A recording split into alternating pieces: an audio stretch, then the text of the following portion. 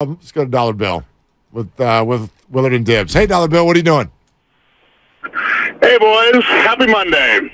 Indeed. Well, going back to Brock and why he doesn't get the love he deserves is because he is the most boring quarterback in the league.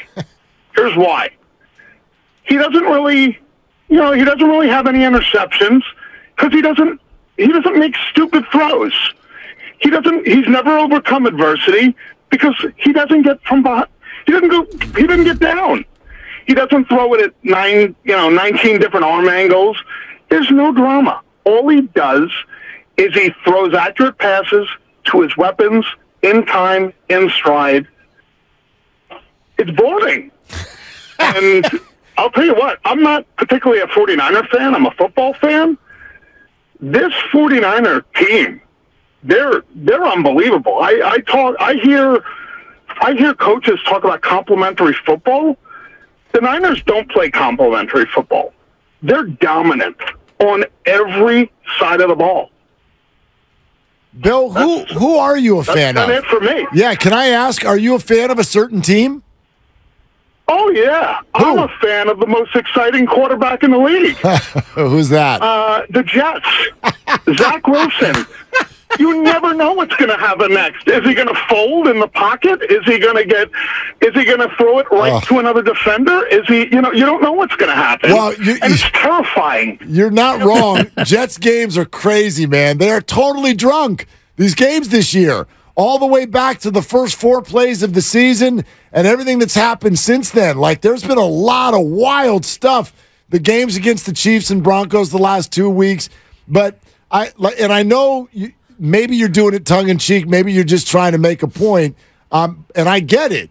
But if he's on your team, if your team, and thanks, Bill, looks like this, it's not boring. I get how everyone else might think it is. I totally get why, like a Johnny Every fan is probably not that into watching 49er games. Well, it's just complete domination. And if you're watching football and you want to enjoy greatness, you're seeing it with this 49er team. But if you're tuning in a game looking for a little back and forth and some drama and some intrigue, you don't often get a lot of that. Even yesterday when McCaffrey fumbles, you never thought like, okay, that's going to be the one that turns this game around. And Dallas ends up punting it back, and then Kittle on the flea flicker, and now it's 14-0, and it's a wrap. Well, so let me throw this at you, and here's something else, because I think this is right up the alley of what Dollar Bill is saying. And I've heard a lot of people, I think even you this morning have said, this is like the Durant Warriors, right? You're just absolutely trucking people. Yeah. And there's zero concerns about anything on all sides of the ball. And I think it's a good comparison. However, if you go back to the Warriors' 4 championships, all of us rank the 2 in the middle as the least fun because we knew they were coming, because they didn't feel as homegrown. The first and the fourth felt the most special.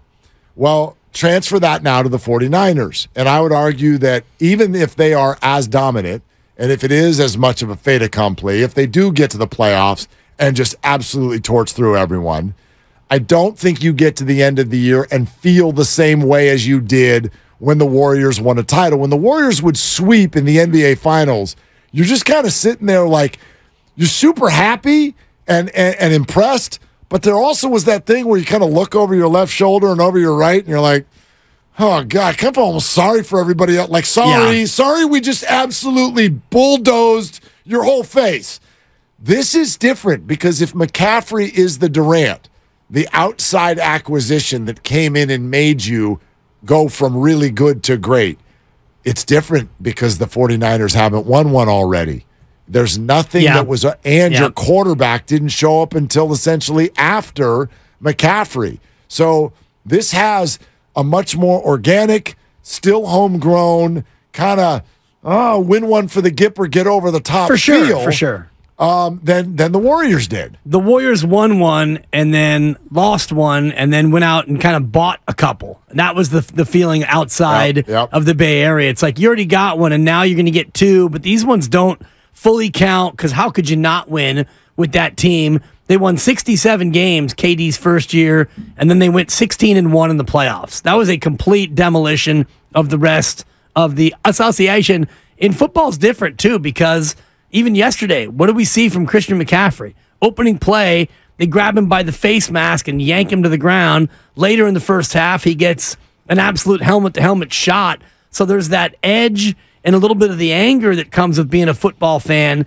And it never, like you said, it never feels like a fait accompli. I was just looking at the Patriots 2007 year when they went 16-0. Yeah. And they played some tough games because I was looking to see what the latest point in a year was where two undefeateds met.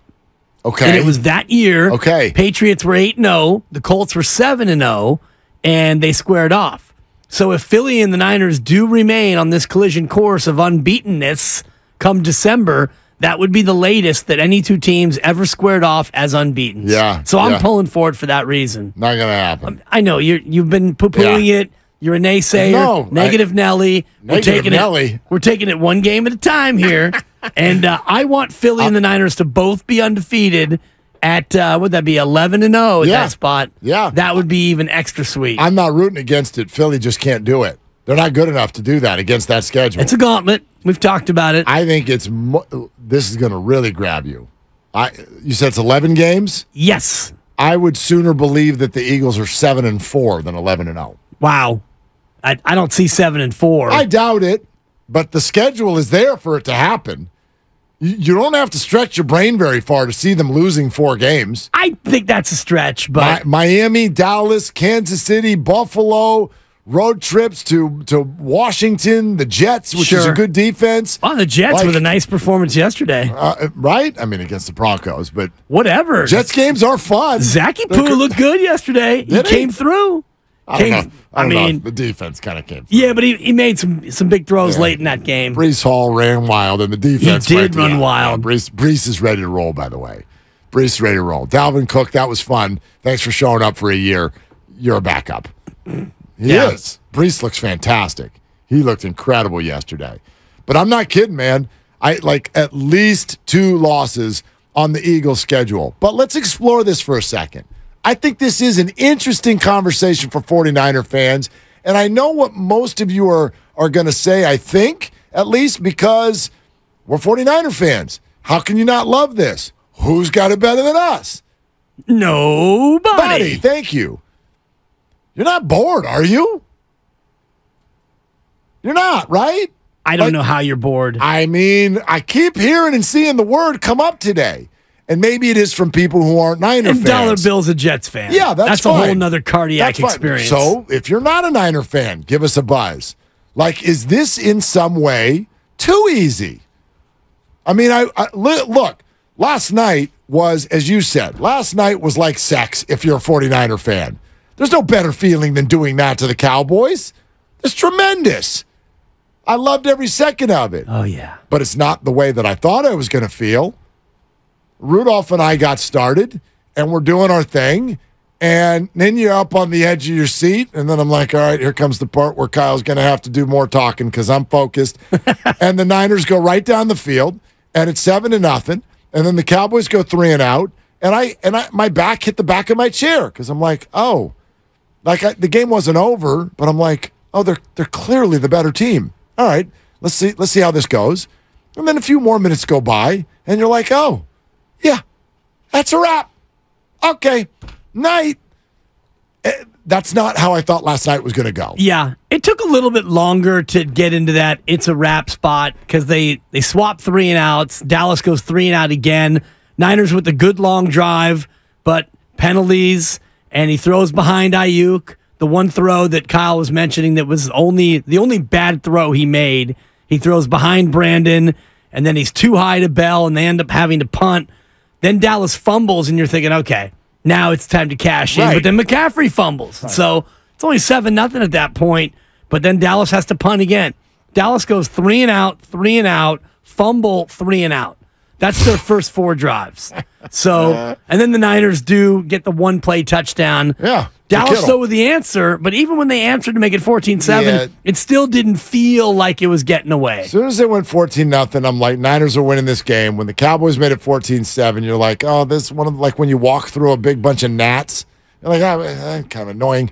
Get out of the way. Yeah. And then the Niners went right back and made it 21-7. 75-yard drive. You're like, okay, see, world back on its axis. We're fine. And then the feet went up. I did not wear shoes during that game last night. No. And if you had them on, they were off by halftime. So it's fine. I love it. I mean, you'd be ridiculous to suggest anything otherwise. But if we are here to discuss with all of you what the fan experience is, even those of you who are not diehard 49er fans, is there something to it? Because I do see the word a lot today. I really do. And some people. The B word. Yeah, it's like it's tongue-in-cheek. My mom used it. I called my folks on the way in. And I was like, that was boring. I'm like, well, Mom, take it easy. Mom's life. Take it easy, Mom's Ellen. life's a little boring right now. She broke her leg and she's on the couch a lot. And so she wanted to be entertained. Yeah. And the Cowboys did not hold up their end of the bargain. So she was joking. She's not giving it back. Right. But yeah, that was really easy. It was really, really easy. If you wanted maximum entertainment on a 5-0 team, you'd be talking about overtimes and 10-point deficits erased and pick sixes and fumble sixes and, double reverses on kick returns. But you're taking 5-0. You'll take a dull 5-0 over an exciting 3-2. That's Absolutely. for sure. The Bills have a very exciting 3-2. They've been really fun. But frustrating. Yesterday was, an early morning dud. Well, I think that the league needs to examine. Oh, it's not fair. Well, I think it's fair except for one aspect of it. And if you don't know what we're talking about, the Jags staying out in London for a full week and getting 2 games out there while the other team travels to London and the Bills looked asleep and the Jags did not. Gee, what a shock. Look, traveling is part of life in the NFL. You got to go travel to play someone. This one's excessive, but that's the deal. But here's the problem I had with it. The Bills were the home team. You can't take a home game from someone and then make them go to London to play someone who's been there for a week and a half. That feels wrong to me. If you want to make it a road game, that's the deal. You got to travel for your road games. But to take a home date away from the Bills and make them do that, that's to me the unfair part.